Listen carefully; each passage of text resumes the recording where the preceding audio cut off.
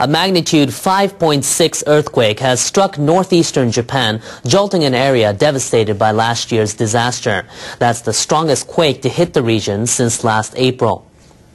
The quake occurred at 4:05 a.m. on Thursday local time. In Sendai and Minami Sanriku in Miyagi Prefecture, it measured 5+ on the Japanese scale of 7. The epicenter was located in the Pacific Ocean at a depth of 60 kilometers. There are no reports of major damage or injuries so far. Tokyo Electric Power Company is reporting no new problems at the disabled Fukushima Daiichi nuclear power plant.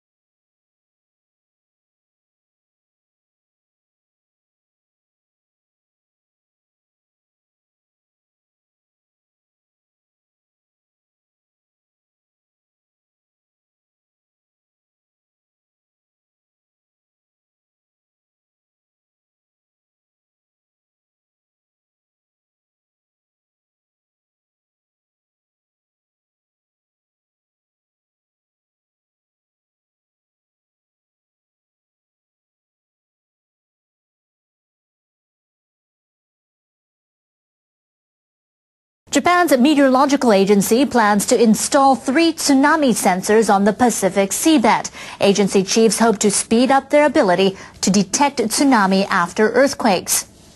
Engineers will install the sensors around October. They'll place them about 300 kilometers off the coast of northeastern Japan. The sensors measure changes in hydraulic pressure. They then send data to satellites via buoys on the sea surface. The monitors are designed to detect tsunami about 10 minutes after an earthquake. That's 10 to 20 minutes faster than current systems such as GPS-based wave monitors and coastal tide observatories. We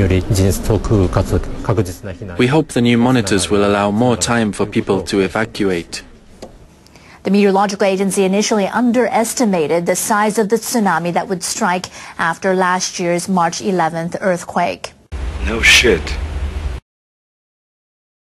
Highly trained, well-skilled on these. So let's start off with a nuclear power reactor operator. Now, that sounds like you've got to be trained. Me. Definitely. You can get a median pay, average pay of $103,000 a year, but up to $142,000 for the top 10% in that field, and you just need a high school diploma, strictly speaking. Now, I talked to the Nuclear Regulatory Commission. They said, keep in mind, there's very specialized training that's needed here. You need to have at least 3 years of service just at the power plant where you intend to work. Wow. You're going to have to go through an exam that's administered by the Nuclear Regulatory Commission. They're the ones that offer the operating licenses.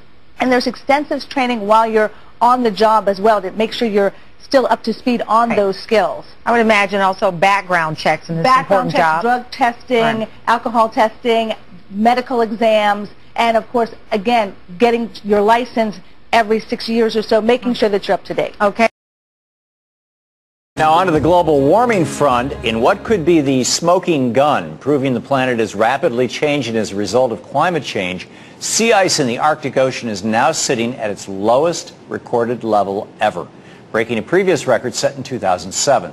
Here's what the ice over the Arctic Ocean looked like in 1979.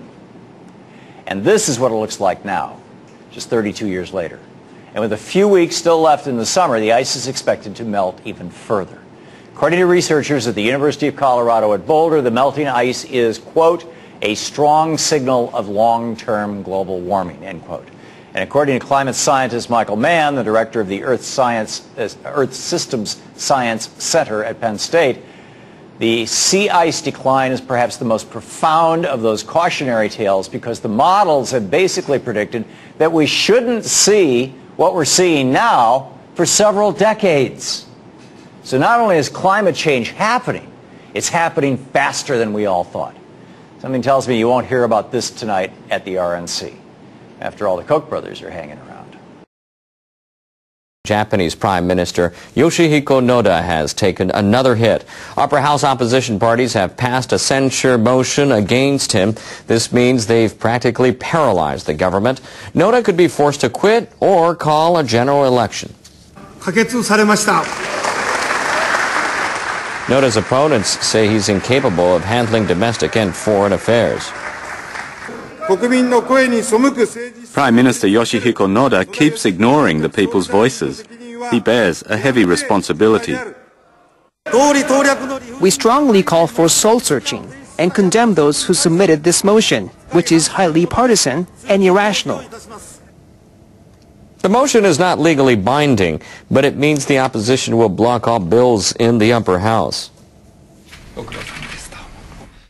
I insist Prime Minister Noda dissolves the lower house as soon as possible to ensure sound political management. However, Noda is expected to ignore calls to dissolve the lower house to make way for an election. But his time is limited. The government's money could start running out this autumn if it doesn't get help from the opposition. NHK World senior political commentator Masayo Nakajima came by the studio earlier to give us some insight on what this motion means for Japan. He has followed the Prime Minister for years. Masayo, what prompted opposition parties to submit this motion? Well, they're blaming the government for escalating tensions in territorial disputes with South Korea and China. They say Noda's weakness allowed the South Korean president to visit Takeshima, the islands controlled by South Korea and claimed by Japan. And opposition members say that the same weakness allowed Hong Kong activists to land on one of the Senkaku Islands, which are controlled by Japan. Opposition politicians say Noda should have used diplomacy to prevent the landings. So how has the Noda administration reacted? Well, members of Noda's own Democratic Party say that the motion will weaken the leadership of this country and send the wrong message diplomatically. They also say that there are a lot of domestic issues to solve, and the opposition parties should be helping. How do you think this will affect the Japanese people? Well, the opposition parties are refusing to join deliberations in the Diet, and they control the upper house. So that effectively shuts down the workings of Parliament. Ministers want to introduce measures to help low-income earners cope with the consumption tax hike. They want to reform the electoral system so that there are a similar number of voters in each riding or constituency. And they want to pass bills to enact the budget. If they can't, that could cripple public services. So, you know, a lot of Japanese people are criticizing that those parties are just playing political games at the expense of people's lives. How will all of this affect Prime Minister Noda? You know, the censure is not binding. So the Prime Minister does not have to respond. But it gives the opposition grounds to boycott Parliament. If the government cannot enact the budget, Noda will be forced to resign or call a general election. Remember, Noda's public approval rating is approaching a record low. So he'll be keen to delay the election for as long as possible. But the motion makes it clear this time that Prime Minister Noda will have to make a decision sometime this fall.